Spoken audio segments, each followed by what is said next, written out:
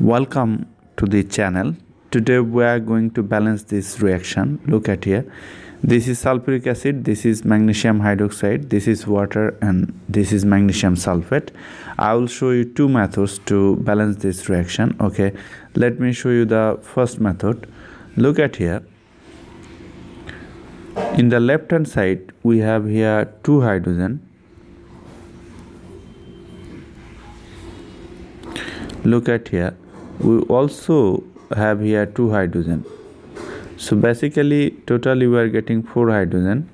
Then here we have one sulfate polyatomic ion, and then here we have one magnesium, and then look at here, we have here 2 oxygen.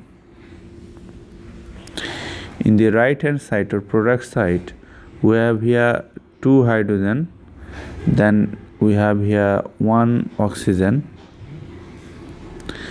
and then here we have 1 magnesium,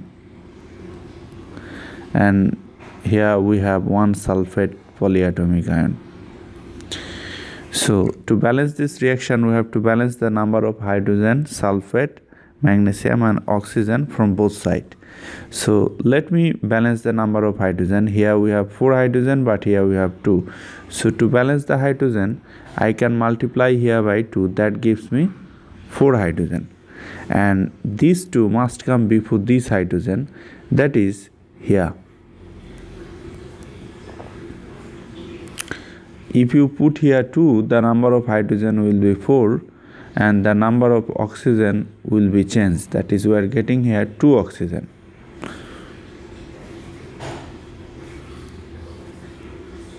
Right? Now our hydrogen 4 is balanced, our sulfate 1 is balanced, our magnesium 1 is balanced, and our oxygen 2 is balanced. So you can say that this is the balanced equation, right? Okay, let me show you the second way to balance this reaction. Okay,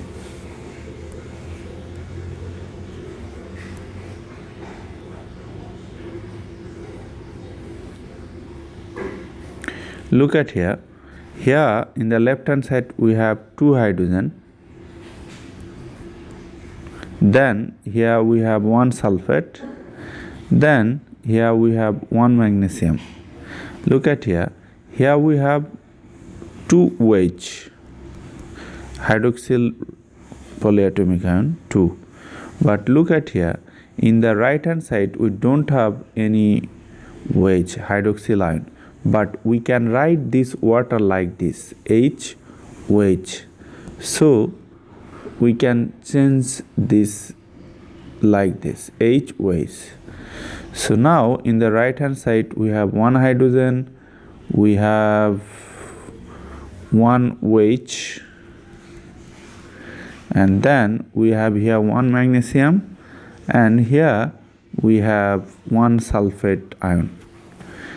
Look at here, here we have 2 hydrogen, but here we have 1. So to balance I can multiply here by 2, that gives me 2. These 2 must come before this hydrogen, that is here. So if you put here 2, the number of hydrogen will be 2, but the number of hydroxyl ion will be also 2. So now look, hydroxyl polyatomic ion 2 is balanced, magnesium is balanced, and sulfate 1 was balanced, and hydrogen 2 is balanced. So you can say that this is the balanced equation. So thank you for viewing this video. Be well.